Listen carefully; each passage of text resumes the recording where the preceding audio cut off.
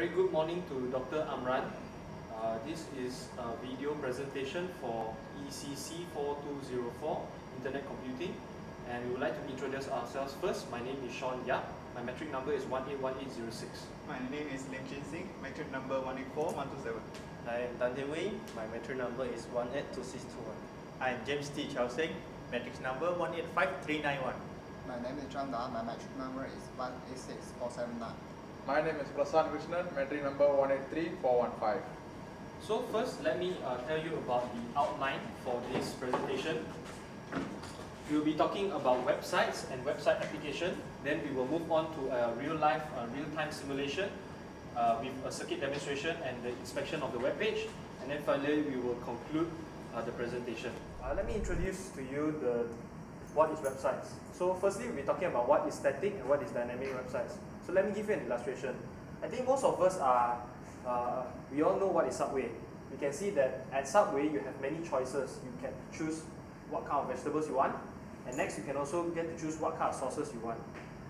And let's say if you want to order a sandwich, you can order a predetermined sandwich, let's say a chicken ham sandwich.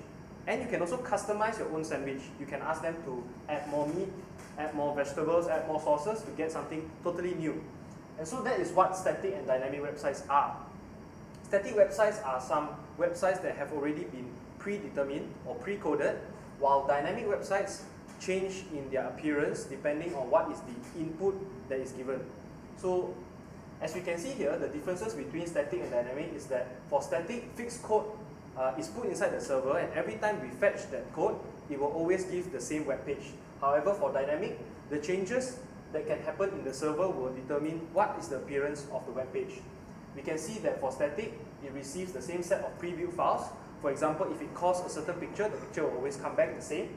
While for dynamic, it receives a dynamically generated HTML page. So depending on what is the input, it will always give you something new.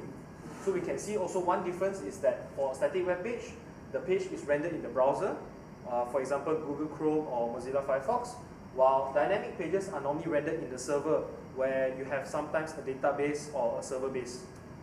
An example of a static and dynamic website is, for example here, static, we have the White House page, where every time you search that page, you will always get the same page. And an example of a dynamic page is Facebook. Depending on your user login and your password, you will always get something new. You will get your home page and the newsfeed that is dependent on your friends. Another example, local, is that if you have access to the SMP, we can see that every time you use your own password and your own login ID, you will get something different. And if we access our faculty staff page, we will get the same page. We will get our Ketua Jabatan and also the staff members that are in our department. So these are the differences between the static and the dynamic web page. Moving on to web-based application. Before that, what is an application? By looking at this is a Microsoft Word application where user can use this application that is installed on our computer to do some work. For example, from Microsoft Word, we can open any file, or we can choose the spelling checking, and we can load any type of font, and as well as saving our Word file.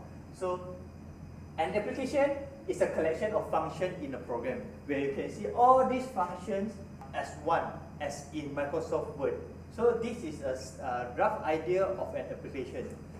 So moving on, next, talking about web-based application, you can see that a web client, or we call it browser, as in Internet Explorer, Google Chrome, or even Mozilla Firefox, is used to access the web application through the protocol naming HTTP.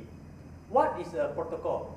A protocol is a common language that is used to interact between the web client and the web application. So in this case, HTTP is the protocol to interact or communicate between the browser and the web application. Okay. Over here, we can see that this Microsoft Word is actually built online as in web-based application. Previously, I was talking about Microsoft Word as in an application installed in our computer. But Microsoft comes out with something to do online. We can actually do our wording or word editing on this online based Microsoft Word, where the similar function can be found in this web application. And this application is developed by HTML, CSS, or even JavaScript technology. So for this example, HTML is used to design for the text, images, audio, and video. Other services like Java, Net, PHP, or Ruby are the other language that can be used to develop this web-based application. Other than that, other than web-based application, we can actually use mobile application, where you can see from here that is used from a mobile phone, and this is written in Android language. Similar function can be used through our mobile phone. Okay? As long as we access to the internet, we can use whatever web-based application using our phone. And over here, this is the example of Gmail, where user can use this application to check email, to send email, to open an email, or even to do some chatting. Okay, so these are the web services that can be used in the Gmail mobile application, or we can say that it is based on the web, online web-based application. That's all. Thank you. So the web-based application that our group chosen is the Falstad. Falstad is a web-based application that integrated 3 functionality, which is the visualize, simulate, and interact. So first, the visualize. It means that you can draw the animations. It shows the animation of the voltage, current flow, and the charges flow on our circuit. And then the simulate. It means you can build your own circuit. Then the website will help you to simulate to get the result, output, performance of your circuit.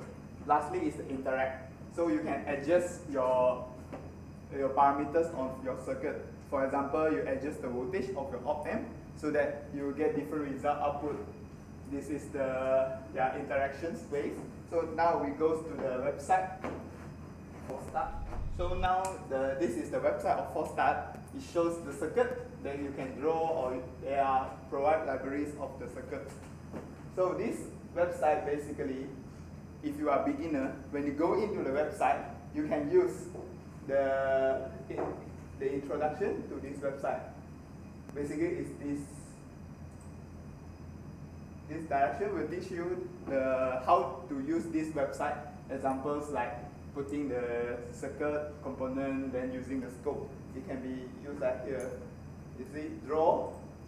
It means add so many of the components go in. Capacitor, inductor, switches. And then after you draw your circuit, you can use the scope to watch the output of your circuits. Then this one is their built-in circuit. So many examples for you to study.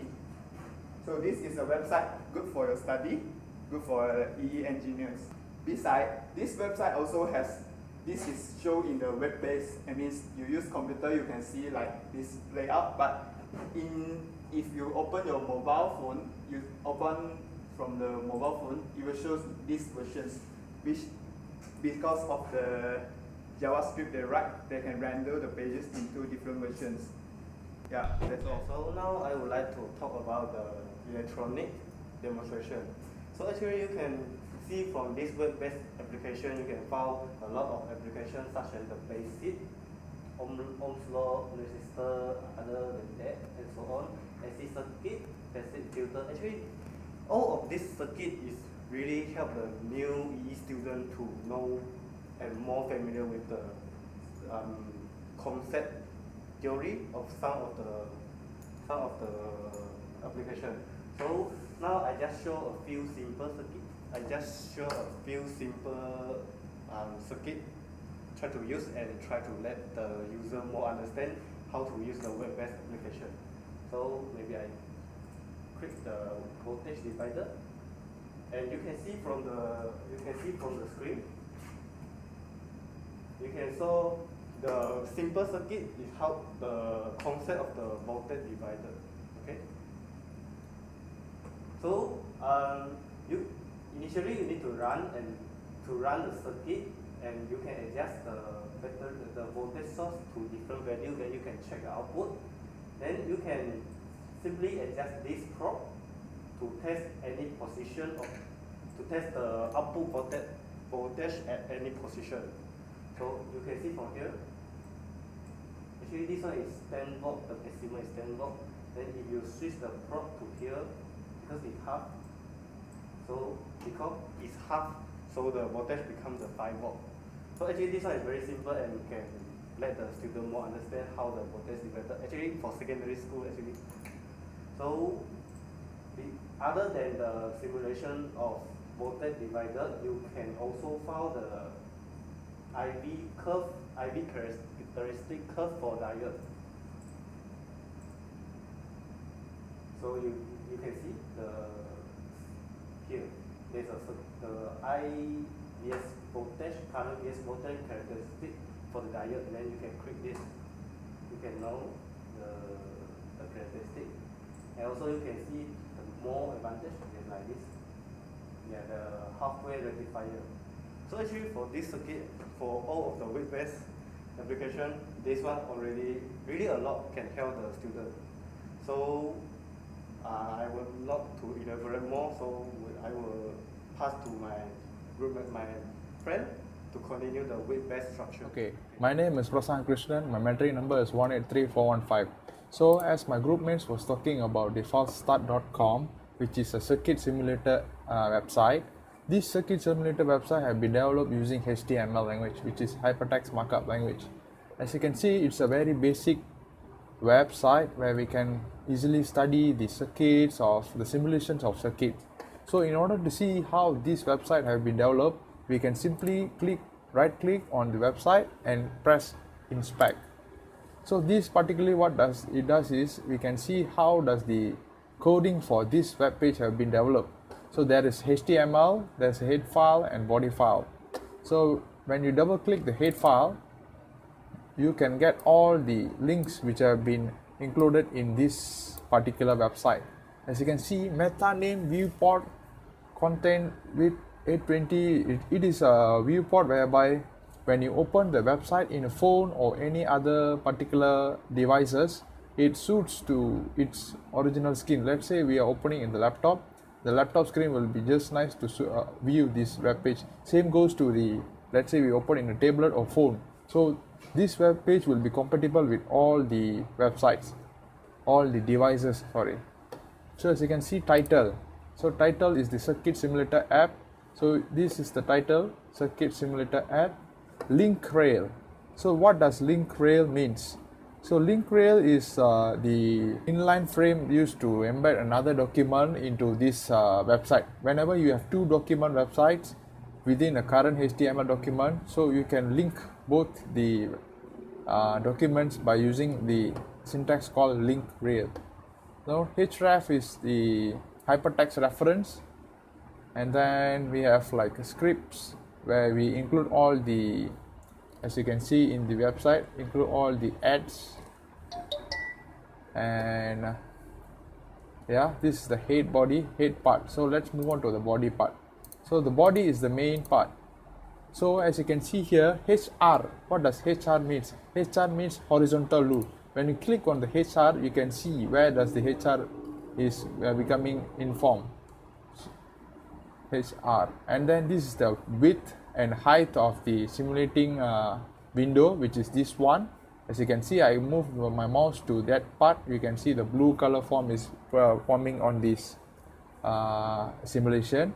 So this drawing simulation are taken from hypertext, another hypertext which is called circuit.js, and then the next line will be a paragraph, which is a paragraph. So every line have been included in this website have in paragraph form. So every sentence here is in a paragraph form. As I move on the paragraph syntax, you can see that all the lines are being highlighted. So these are all the values. Let's say we want to see on how a reference have been done. So this is anchor element, and then hypertext reference. So what does this do is we are extracting another website or extracting another element from a website in order to get into this website. So as you can see, there is an anchor element and hypertext reference. So this particular link will be, when you click on this part, you will get the full screen version of this whole simulating app. Let's say I'm clicking on the, as you can see, yeah, you get the full screen of the simulation. So that's what it means by having a anchor element and a hypertext reference. That's creating a link actually. So, and then we have script writing, JavaScript, and all the stuff. These are all the most of the links which have been extracted. You can just press on these links when to check out all the links. So we're moving to the ads. We have all the ads over here. Then let's say we are like pressing this part of the body. So this is all the apps. So when you press on this, we can know where does the things come from. So the Ripple banner available on App Store, all the links are in here. So they use image sources. So what does image sources mean? So we are basically extracting the image from another GIF or JPEG or another PNG source into this element. And then we have all, let's see, we inspect on this.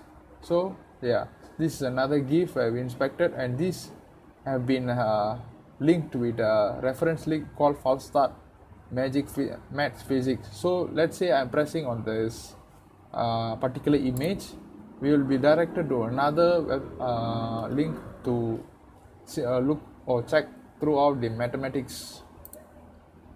So yeah, and then basically this is how it has been developed.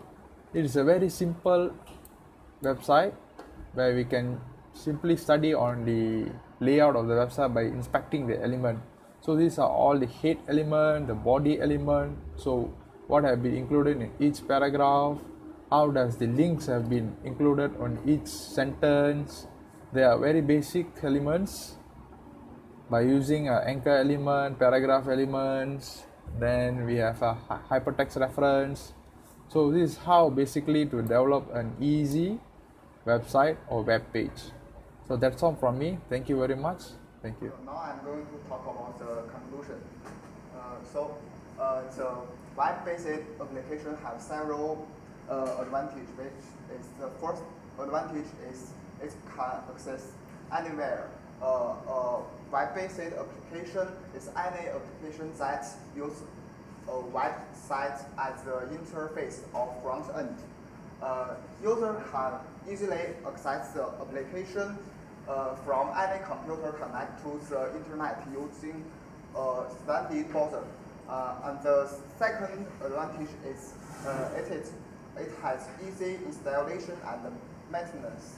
Once a new version or upgrade is installed on the host server and then all users can access it straight away, and there is no need to upgrade the PC of each and every potential user. The web-based application actually encompasses all the applications that communicate with the user via HTTP. This website also includes various types of electronic demonstration, basic AC circuit, passive filter, passive circuit, diodes, OP amplifiers, MOSFET, transistor, logic, and so on. It allows the student to be more familiar with electronics, and it can help them to be more understanding with the working principle of the electronics. Okay, that's all.